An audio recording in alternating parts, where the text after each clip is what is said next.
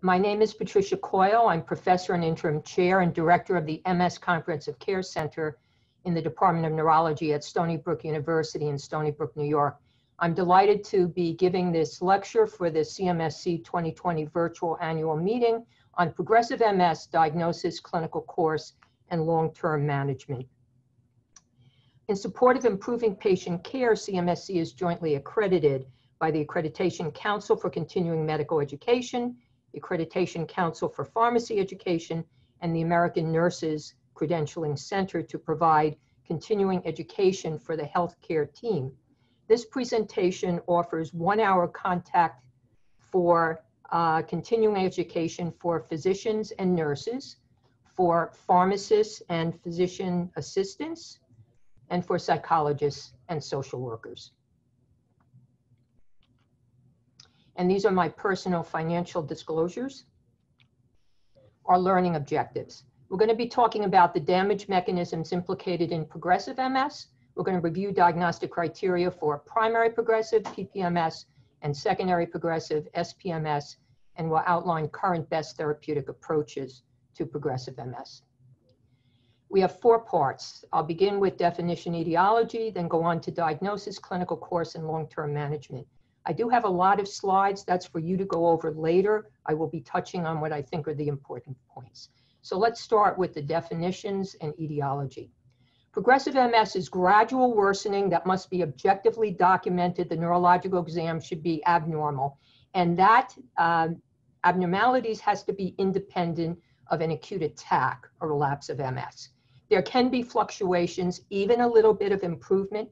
There can be periods of clinical stability because the deterioration may be so low grade that it's hard to really appreciate, as we'll see. There may be superimposed relapses, the focal inflammatory phase. It's not a black or white, all or none phenomenon. Progressive MS gradual worsening is believed to represent the clinical expression of neurodegeneration in MS, and peculiarly, it's age-locked to midlife. Now, we have 2 progressive phenotypes. Primary progressive is the unusual progression from onset, not signaled by a relapse. Secondary progressive MS is a relapsing patient, perhaps for many years, who at midlife typically transitions to gradual worsening independent of relapses. That person has already been diagnosed in the vast majority with relapsing MS. It's not one day you're relapsing, the next day you're progressive. There's about a 5-year transition period where that individual is at continuing risk for having relapses. And we don't have clear-cut diagnostic criteria for SPMS. The Global MS-based registry looked at dozens of different definitions for SPMS. They came up with the best one for them that was dependent on worsening on the EDSS, said you couldn't be SPMS unless the EDSS was at least 4. Your corticospinal functional system had to be at least 2. That doesn't work. That's not practical and it's not correct. So they artificially created a definition and it was the best for them, but it wasn't a very good definition. And it's interesting, SPMS typically as a group has the highest macroscopic lesion burden and the longest disease duration. So progressive MS is age dependent. That's peculiar. Why is that? We do not know. But if you think about the aging central nervous system, it must be that you pass a critical level of injury to the CNS, of neurodegenerative injury with aging, where you begin to see the clinical expression of the neurodegenerative changes in MS. And 99% of people will develop progression before the age of 75. Typically around age 45. You don't see it occurring in the true elderly. And there are multiple special pathogenic mechanisms for this neurodegeneration. That's important to appreciate because that's our roadmap for developing better effective treatments for neurodegeneration. So first of all, there's diffuse injury to synapses in particular, axons and neurons. There's compartmentalized inflammation. Progressive MS has marked microglia activation. This is part of the innate immune system behind a relatively functioning blood-brain barrier. There's extensive cortical demyelinization with neuron loss. There's evidence of mitochondrial damage, oxidative injury. disrupted axonal transport. The brain is remyelinating up to the early 30s, and then it stops, and then you begin to have loss of myelin and white matter tracts. So this age-related loss of a trophic support of myelin. You see increased iron deposition, which is driving, amplifying oxidative damage. Evidence for glutamate excitotoxicity and astrocyte activation.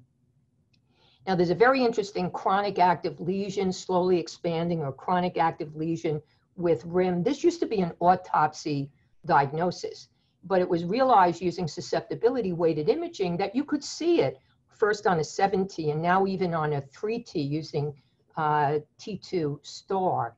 These are chronic smoldering lesions that are increasing in size with no gadolinium enhancement, no focal breach of the blood-brain barrier. Their center is relatively inactive. Their edge has the macrophages and the microglia. You may actually see a phase rim where they have iron that's being gobbled up and myelin components, and they show significant T1 hypointensity as well.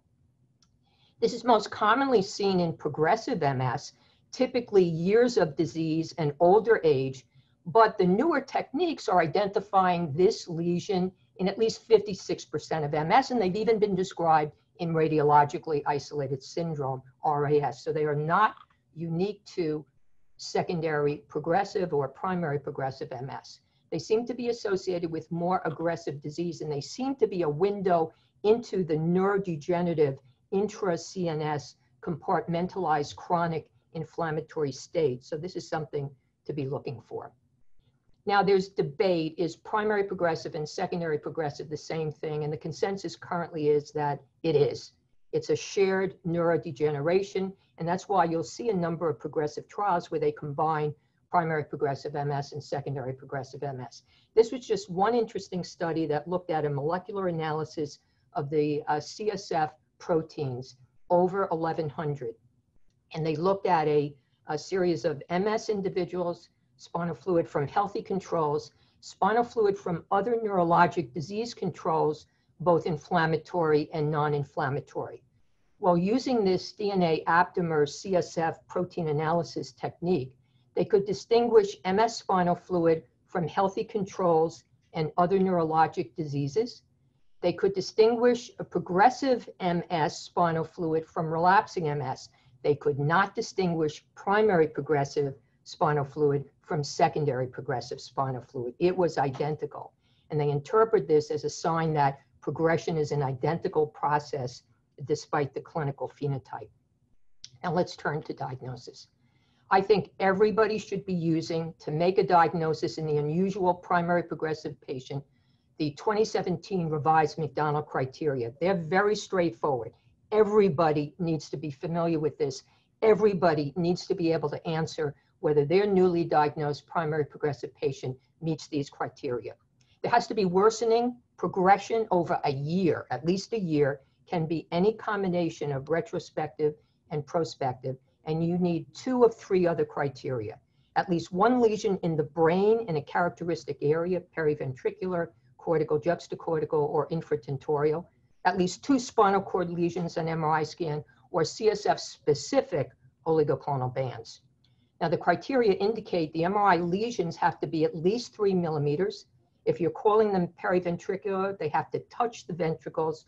Juxtacortical has to touch the cortex, and we can count symptomatic and asymptomatic lesions.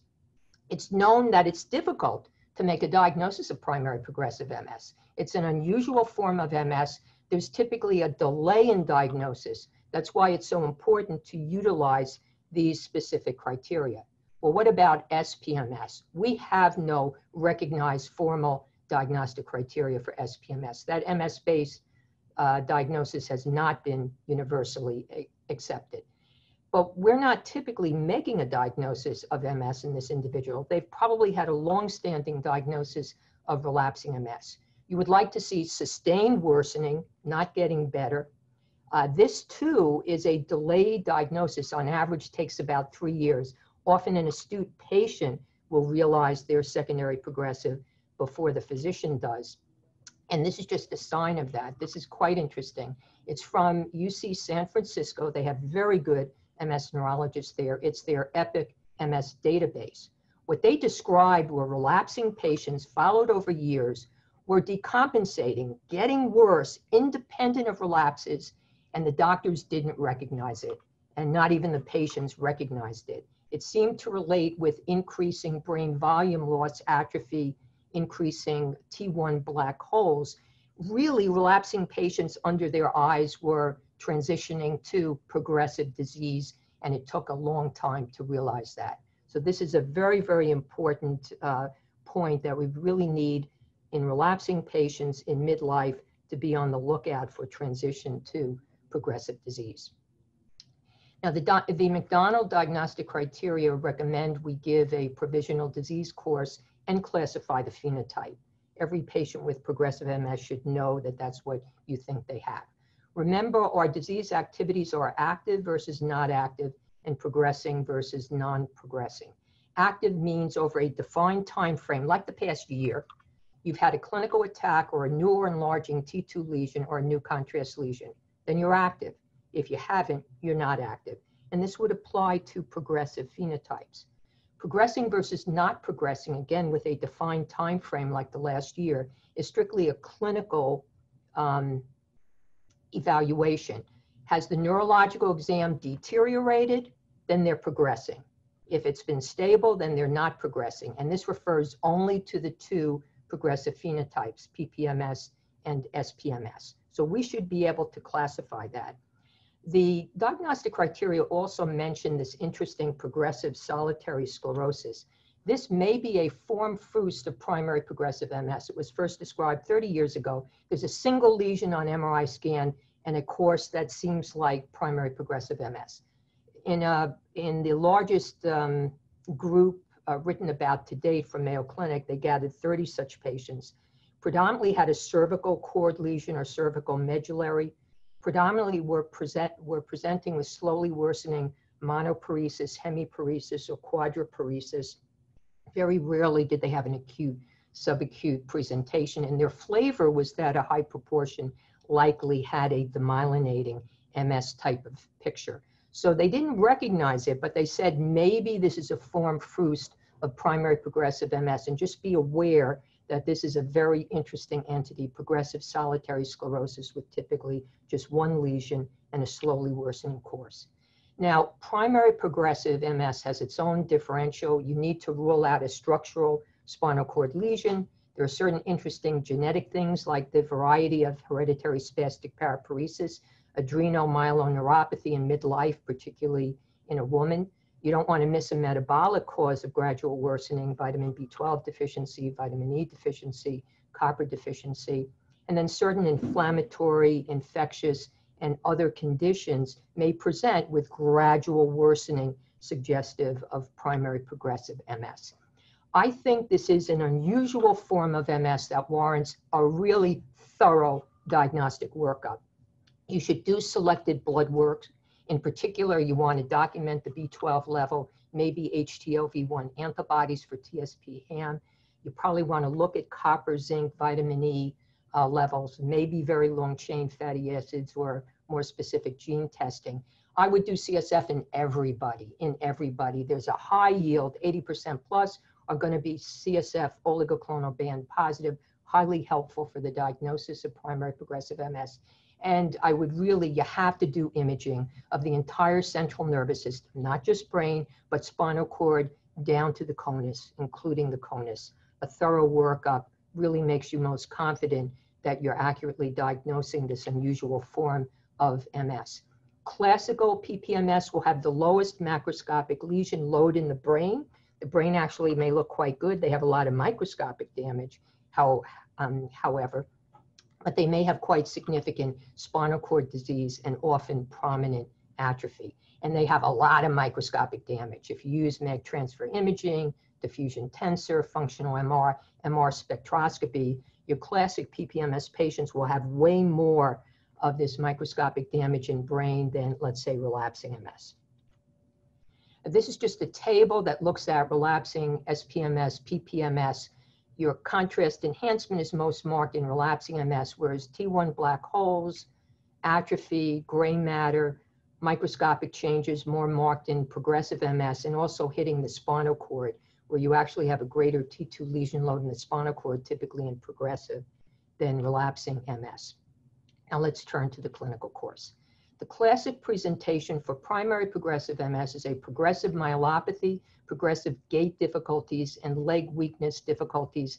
That's how 83% of MS patients present, typically in midlife. However, unusually, PPMS may present with a progressive cerebellar syndrome, about 8%, a progressive hemiplegia, about 6%, and then rarely a progressive brainstem syndrome, progressive cognitive loss. I've made that diagnosis in several individuals, or even progressive vision loss. PPMS shows about a decade later typical age of onset than CIS relapsing MS, and an equal sex ratio. Men and women are equally affected for PPMS. Therefore, theoretically, men are preferentially vulnerable to PPMS. It only makes up about 10% to 15% of MS. Very unusual in the pediatric age group to see PPMS, much, much lower numbers. This is an age-related phenomenon, so you need to be very cautious about making a diagnosis of PPMS in a pediatric MS individual. Even though they're lacking the major focal inflammatory phase that's really characterizes relapsing MS, you can still see relapses in about 1.5% of primary progressive MS patients on an annual basis. And of course, we say the progressive phenotypes, that conveys a worse prognosis than relapsing phenotypes. The death rate. This is from a Norwegian study where the median life expectancy was shortened by about 7 years in MS compared to controls. It was earlier death in men than in women, and more so in primary progressive MS individuals than relapsing MS. And the standardized mortality ratio was actually significantly higher for PPMS than for relapsing MS. Not surprising, really, if you have a phenotype where you're going to have more disability. Now, this is from the MS-based global registry. It's looking at 853 primary progressive MS individuals, and it was tracking their rate of worsening of progression. And what they found were there were three patterns. About 17% of their PPMS patients showed very mild progression. It took them over 20 years to reach an EDSS of 6, meaning you need a unilateral assistive device, a cane, to walk 100 meters. 44% had moderate progression. They reached EDSS 6 by 10.5 years, and 38% showed very marked progression. They reached EDSS 6 by under 5 years. So the probability of reaching EDSS 6 at 10 years for these individuals was 0% in the slow group, 46.4% in the middling group, and 82% in the very rapidly progressive group. It turned out that a shorter time to diagnosis predicted more aggressive progressive disease. They also, interestingly enough, had the highest rate of superimposed relapses. And even 1 year of EDSS observation had very good probability to identify the prognosis of that group. So we're looking at it here. You don't want to be the green and the red. Those were the more rapidly progressing cohort, and they kind of kept that throughout their course. It would be particularly important to try to treat those worse groups of primary progressive MS. But remember, there's a cohort that is much more slowly progressing. What are some of the terms that are used in various trials? Confirmed disability progression, or CDP, you'll see that. The current recommendations are to only use the word progression if you're talking about progressive phenotypes. Don't apply that to relapsing populations. It should be PPMS and SPMS. And it's confirmed typically over 12 weeks, 3 months, but you'll often see 24 weeks, 6 months. The longer the confirmation period, the more solid is that progression.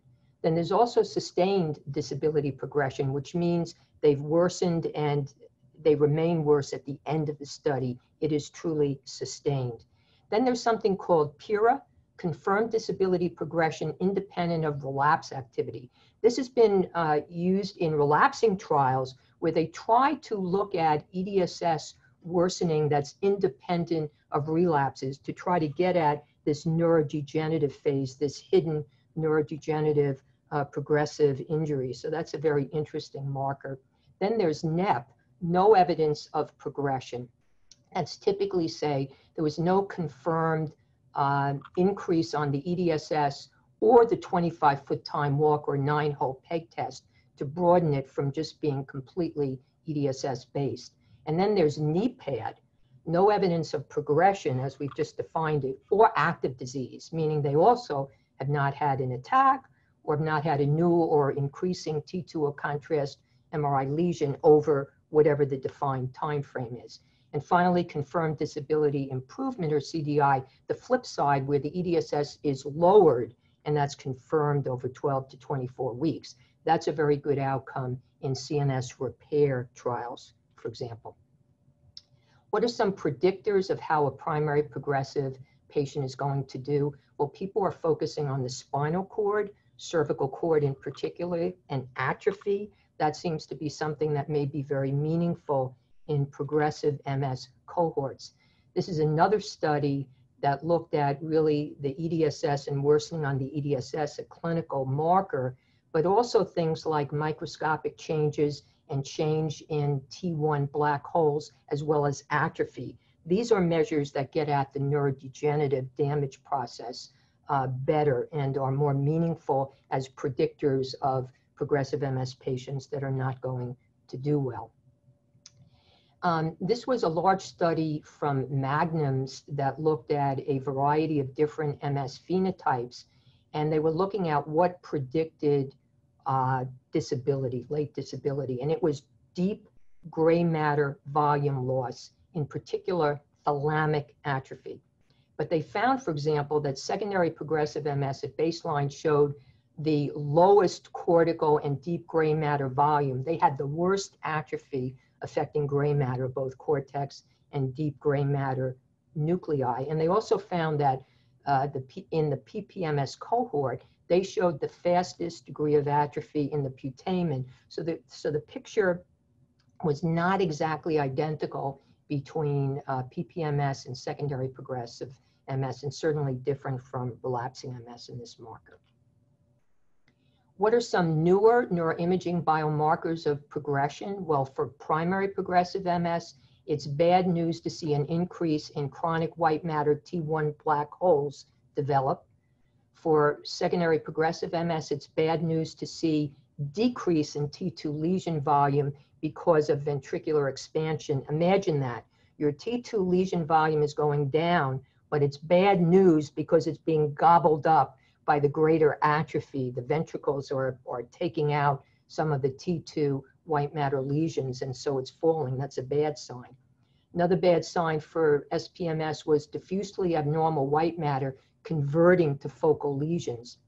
And then a very interesting machine learning technique that can age the brain. It uses neuroimaging features to say how old the brain is. Well, they looked at brain predicted age differences, and the MS brain was older than matched brains by about 4 to 6 years. This was particularly true in secondary progressive MS. They had the oldest looking brain, and disability in MS was predicted by having higher brain predicted age differences both at baseline and on an annual basis. So you can use machine learning to really do sophisticated analyses to say that MS patients have accelerated brain imaging aging changes. This was again returning to the global MS-based registry, 15,700 MS individuals, and they were following relapsing MS, and over about 7 years, 10% converted to secondary progressive MS. Now, the median time to SPMS was 32.4 years. We're seeing fewer relapsing patients transition to secondary progressive disease, but they looked for signs. What were warnings that a relapsing patient was going to transition to SPMS? Higher EDSS, worsening disability developing at a rapid rate. Higher relapses in the prior year was a bad sign. So that's something to keep in mind if you suddenly have a midlife relapsing patient having relapses. Longer disease duration and older age were all risk factors for transition to secondary progressive MS. What decreased the risk of transition? Longer time on DMTs and improvement in the degree of disability. And we're now getting multiple studies that indicate the use of DMTs is decreasing the transition to secondary progressive MS. And there was one recent study that looked at high efficacy DMTs, those that were started early within 2 years of MS onset versus those that were used later, 4 to 6 years into the MS disease process. And there was significantly less disability 6 to 10 years later when these high efficacy DMTs were used early in the first 2 years. So the DMTs are at the very least significantly delaying conversion to secondary progressive MS. The question is, are they going to prevent conversion to secondary progressive MS? That is the million-dollar question. And this is just a recent study on optical coherence tomography. And I mention this because it focused on progressive MS and differences in progressive MS. So they looked at relapsing, SPMS, PPMS controls. They did serial OCT over a little under 4 years. Baseline, the secondary progressive MS cohort had thinner peripapillary retinal nerve fiber layer and macular ganglia cell interplexiform layer compared to relapsing MS. And at baseline, the PPMS had thinner ganglion cell interplexiform layer compared to relapsing MS. Now, interestingly, the progressive MS cohort showed thinner inner and outer nuclear layers at baseline compared to both relapsing MS and healthy controls. Now, over time, they saw thinning of both the retinal nerve fiber layer and the ganglion cell interplexiform layer in the MS cohort, just like you see in healthy controls. But the progressive MS patients showed faster annual loss than relapsing MS in both of these markers. And particularly the inner and outer nuclear layer, that was thinning faster with age than relapsing MS and healthy controls. So there was something peculiar to progressive MS. And DMTs didn't impact retinal layer atrophy in progressive MS, whereas they did in relapsing MS, which is interesting. So they concluded that progressive MS was associated with faster retinal atrophy independent of aging, and that in particular, the inner and outer nuclear layers may be something to focus on since something is going on there for progressive MS that seems to be distinct from relapsing MS. So stay tuned, I think we'll see further studies on this. This is just a study done a couple of years ago from Canada that indicated you could see improvement in the EDSS, so-called innate improvement. This is not due to treatment, even in primary progressive MS. They do regular EDSSs annually or biannually. 24% of their PPMS cohort showed an improvement in their EDSS, and in 8.4% it was sustained. This has been called innate MS improvement. This is much more common in relapsing than PPMS, but it can happen. So just maybe worthwhile mentioning that to your newly diagnosed patients. This is another interesting observation. You know about radiologically isolated syndrome, or RIS. In the global RIS database, 453 patients, about 34% developed MS in the first 5 years, a little over 50% in year 10. Well, there were RIS patients who wound up developing PPMS, not CIS relapsing, PPMS. They made up about 12% here. There were 15 in this cohort. They were older, they were more likely to be male. 12 of the 15 had spinal MR, all had lesions. So they said, gosh, if you identify a RIS patient, they're older, they're male, and they have spinal cord lesions, they may be popping up with PPMS in the future. You just need to be aware of that. Very interesting observation. You've also heard about prodromal MS. This is referring to the 5 to 10 years before the presentation of their initial MS, where something's going on medically. You need huge health administrative databases to be partnered with disease databases. I only mention this because it suggests that the prodrome may be different for those destined to show that they have primary progressive MS versus CIS relapsing MS. They actually showed differences both from relapsing MS and controls. The PPMS showed increase in nervous system encounters, less likely to have pregnancy and childbirth encounters.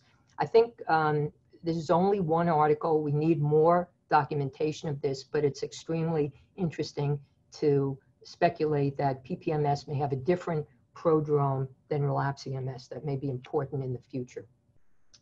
Well, what about cognitive impairment in progressive MS?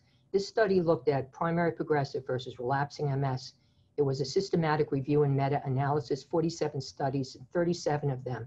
The PPMS patients had more cognitive impairment than the relapsing patients across all domains, and this was not explained by depression, anxiety, or fatigue. So cognitive loss was common in PPMS.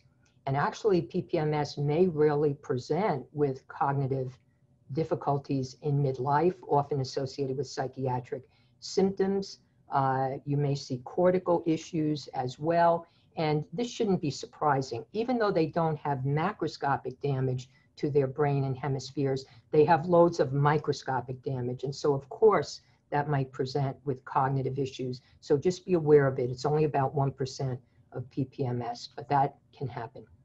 Now, this was an interesting study suggesting relapses could have a bad outcome for progressive MS. This was from the Mayo Clinic.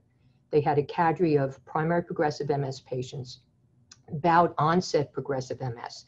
That refers to an individual that has one attack and then years later goes into a progressive stage. So we'd consider them an unusual SPMS, and then a cohort of more conventional SPMS. Look at the ages at which the three groups showed the gradual worsening: 45.7, 45.5, 44.8 years, with the EDSS lowest in the primary progressive and highest in the classic secondary progressive. Look at the relapse rate after progression: 3.1% in PPMS, 10.7% in bout onset, 29.5% in the classic SPMS. Most were within 5 years of onset of progression, 92%, and most were age 55 or younger. But only 2% were reaching an EDSS of 6, still in a relapsing phase, which indicates that when you get up to an EDSS of 6 or higher, that likely is a progressive patient. Now, they found that time to EDSS 6 from the progressive onset in half of the patients was 10 years, 7 years, and 4 years, respectively, in those three cohorts, but a shorter time to EDSS when there were post-progression relapses, older age when progression started, and female sex, suggesting seeing relapses is a bad sign. That's quite interesting. This is a study on neurofilament light protein examined in spinal fluid. Now remember, neurofilament light protein is a presumptive biomarker for axon injury, and we're now measuring it in blood using an ultrasensitive technique, the Samoa technique. Before that, we looked at spinal fluid, which gives you a very clear picture. What this study indicated was that spinal fluid neurofilament light protein wasn't very helpful in primary progressive MS. But again, shouldn't be that surprising. What really drives up neurofilament light protein? Acute attacks, relapses, focal inflammation. What this really reminds us is that it may not be a super great marker in a more smoldering neurodegenerative component like primary progressive MS. Let's turn now to our final piece of long-term management. You know, patients are very clever. They know if they have they know if they have progressive MS, primary or secondary progressive. That's not really good news. But we can explain that the course is not inexorable. We need to really emphasize health maintenance, wellness, and controlling comorbid conditions, particular vascular comorbid conditions. We want to optimize symptomatic therapy, and we now have an approved DMT for primary progressive MS, and we have DMTs for active secondary progressive MS, and there are a number of trials where they're looking at getting new therapies for progressive MS and CNS repair strategies, which would be wonderful. So these are good things to talk about when you're diagnosing somebody as having a progressive phenotype. This wellness list This should be a major emphasis. This should be spoken about as an independent disease-modifying therapy. Increasing data, how valuable this is to promote brain health, to promote brain reserve, to promote CNS reserve, to help an MS individual age better. This is incredibly important. This should be a major, major counseling issue that we do, particularly with our progressive MS patients, but do it with any newly diagnosed MS individual. When we look at our AAN practice guidelines from 2018, they said we should be offering DMTs to active secondary progressive MS. We should be offering ocrelizumab to primary progressive MS patients who are likely to benefit, but that we need to evaluate the readiness or reluctance to initiate a DMT. We should counsel on realistic expectations. We should counsel about comorbidities and adverse health behaviors and potential drug interactions. Counsel on PML that is particularly pertinent to some of our disease-modifying therapies. And then they also raise the possibility that if you have a secondary progressive MS patient and their EDSS is 7 or higher, meaning they're wheelchair bound, and that's for 2 or more years, perhaps you discuss, is there really a benefit of a DMT that they're on, and should you consider discontinuing it if this is somebody that's been on long-term treatment? So there are some official guidelines to help us from the AAN. Now, there's only one DMT that's approved for primary progressive MS, and that is the humanized anti-CD20 ocrelizumab. In the United States, it was approved for adults with primary progressive MS. In Europe, they approved it for adults with early PPMS and neuroimaging features characteristic of inflammatory activity, such as new or enlarging T2 lesions or contrast lesions, early active PPMS, so a little bit different. This was Oratorio, the phase 3 trial, where PPMS patients were randomized to ocrelizumab, 600 milligrams IV every 6 months, or a placebo infusion IV every 6 months.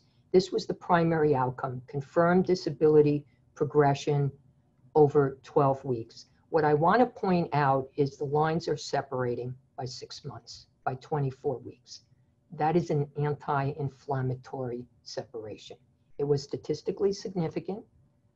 This is what got this anti-CD20 approved for primary progressive MS, but that can't be a neurodegenerative effect. That has to be an anti-inflammatory effect. Now, they found that the PPMS patients that had contrast lesions at entry had a better progression benefit than those that did not as a focal inflammatory marker.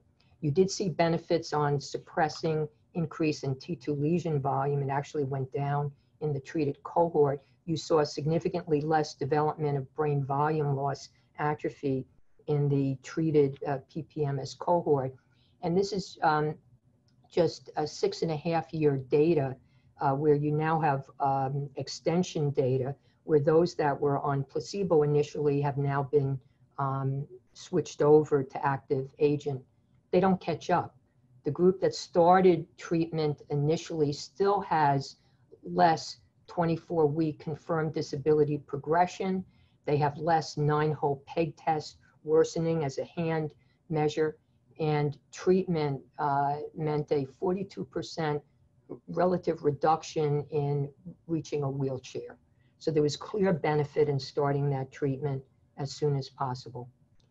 Now, ocrelizumab doesn't really penetrate the CNS. It's less than 0.1%. It's really acting, I think, outside the CNS on the systemic inflammatory immune system. And it's amazing that it has such benefit so quickly in showing an effect on progression in PPMS and indicating that the systemic immune system is a player in that worsening. Oratorio was informed by a failed phase 2 primary progressive trial, Olympus, that looked at rituximab, another chimeric similar anti-CD20 versus placebo. So what they did in Oratorio was they capped the age. They didn't enter PPMS patients who were above age 55. They required everybody be ambulatory. They capped the MS disease duration at 15 years. They required abnormal spinal fluid as an inflammatory marker, and thus they enriched 26% of the oratorio PPMS cohort had contrast-enhancing lesions on baseline, and they seem to have an even more profound impact on progression. Now, the FDA asked them to do a post-hoc analysis based on sex. Lo and behold, a zinger, a surprise. Women with PPMS did not see a progression benefit. It was identical in the placebo versus the treated cohort. This doesn't seem valid. It's weird, but it has to be addressed. I do discuss it with my patients, and there are ongoing studies that are going to look to make sure that there's no sex-based difference. Anti-CD20, of course, eliminates circulating B cells. It doesn't get all the B cells in the tissue. It also eliminates a very small minority of T cells that express CD20. It's about 3 to 5%, and they appear to be highly activated in pro-inflammatory T cells. So they are driven down by anti-CD20 as well. Now, siponimod. Siponimod is a second-generation S1P receptor, fingolimod, that had a phase 3 trial that was positive in secondary progressive MS. Siponimod in the US did not get approved simply for SPMS. It got approved for adults with relapsing forms of MS to include CIS, never had a CIS trial, relapsing remitting disease, and active SPMS. In Europe, it got approved for adults with SPMS with active disease, meaning relapses or imaging features of inflammatory activity. Now, siponimod is in the S1P receptor modulator class. The first agent was fingolimod, but unlike fingolimod, it's not a prodrug. It doesn't need to be phosphorylated. It has a much shorter half-life. You can wash it out within a week, and it's much more selective. Instead of S1P receptors 1 and 3, 4, and 5, like fingolimod, it hits S1P receptors 1 and 5, missing 3, which is particularly enriched in the cardiac tissue. So again, as I say, it's approved for relapsing forms of MS to include active SPMS. What do you need to screen for? You need to do some genotyping. We would typically do a CBC with DIF. We check for VZV IgG. We do a liver panel. We get an eye exam. We do an EKG. We would review what drugs they're taking to make sure there aren't any that would slow the heart rate or might affect AV conduction. Less than 0.4% of Caucasians will have a genotype where they can't take siponimod. Another 10 to 15% may have a genotype where they can't go on the maximum dose of 2 milligrams. They can't go over 1 milligram. For the majority of individuals, they don't need first dose monitoring unless they have sinus bradycardia, first or second degree AV block, or history of a myocardial infarct or congestive heart failure. You can get away with dose titrating it over the first week, the first 6 days. This was their phase 3 trial, EXPAND. It entered 1,651 progressing SPMS patients. It was event-driven. They were randomized 2-to-1 to oral siponimod, 2 milligrams versus a placebo. This was a pretty severe SPMS cohort. They were able to show a 21% relative decrease in confirmed 12-week progression, 26% versus 32%. It was significant, although it was critiqued as not being dramatic. Relapses were rare, but the annualized relapse rate was decreased by 55% with siponimod, and there were positive MRI changes, less T2 lesion volume development, less contrast lesions, less new or enlarging lesions, less brain atrophy compared to the placebo cohort. It did work best in SP patients who were younger with shorter disease duration, with lower EDSS, with prior attacks, and baseline contrast lesions, and those that were DMT naive. And 5-year data was due to be presented in Toronto at the AAN. This is open label extension. The initial siponimod group remained less likely to meet 3 and 6 month confirmed disability progression compared to the group that had a delay in starting siponimod. They were still showing decreased relapses, more so than that delayed treatment cohort by 52%, and also decreased confirmed worsening on a single-digit modality test cognitive measure. Masitinib. This is an oral selective tyrosine kinase inhibitor. It acts on innate immune cells, mast cells, and others. There has been a phase 2b/3 trial not published yet that has been reported, prospective, randomized 2-to-1, double-blind, placebo-controlled in progressive MS, PPMS, and non-active SPMS. So they looked at 2 different doses of masitinib, 4.5 milligram per kilogram per day, and then they had a second group where they went up to 6 milligram per kilogram per day, and they had placebo groups for both of the different doses. So there were actually 4 groups. It turned out the 4.5 milligram per kilogram per day progressive group, 200 patients, versus their placebo, 101, showed less deterioration on the EDSS. It was statistically significant.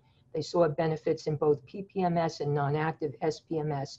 They saw a delayed time to EDSS 7. They didn't see a benefit in the 6 milligram per kilogram group, surprisingly. So we'll see what happens with this, and we wait to see the publication. The ASCEND trial was a phase 3 secondary progressive trial looking at natalizumab versus placebo. It failed on the primary outcome, although there was some benefit on 9-hole peg test upper extremity, but I think this was basically a failed study. The Butylast, this is an oral small molecule phosphodiesterase inhibitor. It's available in Japan and Korea, where it's used post-stroke to treat dizziness and used to treat asthma. This was studied in a phase 2b trial, sprint trial, that entered both primary progressive and secondary progressive, 255 patients. They were randomized to take up to 50 milligrams twice a day of Butylast versus placebo over 96 weeks. They could be on interferon beta or glutarimer acetate. The primary outcome was whole brain atrophy. That was significantly lessened by Butylast over placebo. Other findings were a little bit mixed. Looking at microscopic damage, it looked like there was an impact on MEG transfer imaging, but not diffusion tensor imaging. There wasn't an impact on the OCT. It was well tolerated. And in a post hoc analysis, it seems like the atrophy benefits was driven by PPMS rather than SPMS, which is really weird. There's no phase 3 trial yet for Butylast, and we'll see what happens with this agent. Simvastatin had a positive phase 2 trial in secondary progressive MS compared to placebo, where it slowed brain atrophy, brain volume loss. It's now in a much larger phase 3 SPMS trial, MS-STAT2, entering 1,180 SPMS patients, where they're being randomized to 80 milligrams of simvastatin versus placebo, and we'll see what happens with that. Some other novel therapies for progressive MS, EBV sensitized T lymphocytes, 2 different approaches, bile acid supplementation. BTK oral inhibitors are not just for relapsing MS, they are being evaluated, or the plans are to evaluate them in progressive forms of MS, lipoic acid, Ixazomib, Depot-GA, 40 milligrams IM monthly is being tested in primary progressive MS. The Actimus trial is looking at IV infusions of autologous filtered bone marrow versus autologous blood infusion as a control. And then BEAT-MS is looking at hematopoietic stem cell transplant versus active SPMS and relapsing MS. That's not being done in primary progressive MS. Well, what about CNS repair strategies? These might enhance recovery from a relapse, improve fixed deficit, or might really be general strategies to improve CNS reserve. In a certain sense, you can consider wellness and managing comorbidities as general CNS repair promoting strategies. Well, some of the things that we're looking at, high-dose biotin, we're going to see in a minute. Unfortunately, that failed. That was due to be presented in Toronto at the AAN. Blocking inhibitory factors for repair, that's opicinalimab and elezanumab. Oral clemastine as a remyelinating agent, liothyronine, stem cell therapies, and even nanotechnology. This is the high-dose pure biotin. Such hope, even if it was just a minority. Unfortunately, the larger, longer 15-month progressive phase 3 trial was negative. Primary and secondary outcomes were not met, and unfortunately, biotin is not going to be a CNS repair strategy. Opicinalimab has been studied in a couple of trials, currently in the Affinity trial, where it's being added versus a placebo added to pre-existing DMT, and you're looking at better functioning. Elezanumab is another monoclonal antibody that blocks an inhibitory factor. That's actually being studied in relapsing forms, but the proof of principle would be if it results in CNS repair, that would be a good thing for progressive MS as well. And the interesting nanotechnology techniques, clean faceted gold nanocrystals, this CNM-Au8, they should improve the energy supply to neurons and axons and can induce axon remyelinization. They've been successful in animal models. Their studies are not just limited to MS, they're also being pursued in ALS and Parkinson's. There's a current phase 2 MS trial, visionary MS, in individuals with chronic optic neuropathy. They're being randomized 2-to-1 to oral gold nanocrystals versus a placebo. At the most recent ACTRIMS meeting in Florida, they gave preliminary blinded data on the first 34 individuals who entered the trial, and they were showing improvements in certain outcomes. Their plan is to go up to 150 patients. This is a very intriguing thing. We'll see if it is a successful CNS repair strategy. We don't have any yet. So to sum up, this has been a discussion of progressive MS, primary progressive, and secondary progressive. Progressive MS is truly distinct from relapsing MS. Relapsing MS is the focal inflammatory phase. You're largely missing that, I think, not completely, but largely missing it in primary progressive MS. Progressive MS is the neurodegenerative damage phase. It's representing what's happening at the level of synapses, axons, and neurons. We need a holistic therapeutic approach. It's great to get DMTs, but you must follow the wellness. You must control the comorbid factors that are damaging the brain, allow the brain to age better and repair better. And we are seeing therapies become available. So I think that's the message of hope that we need to convey to our MS patients. And there's more and more focus on progressive MS and CNS repair because these are gap areas. We need better treatments for neurodegeneration. Progressive MS may be started very early since neurodegeneration is present from the earliest time point, and we need CNS repair strategies. Thank you so much.